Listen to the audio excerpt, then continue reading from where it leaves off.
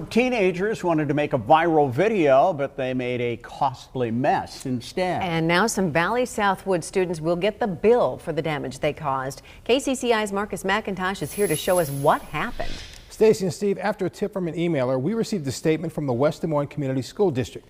Now, according to the district, this is what happened. Friday afternoon during a passing period at Southwoods, a group of male students who all knew each other gathered and tossed one of the students into the air. Now, the goal was for that student tossed to do a flip they could record and then post on social media. The student who was tossed in the air hit the ceiling, causing some damage. Now, no one was hurt, but their attempt at a fun social media post was a flop.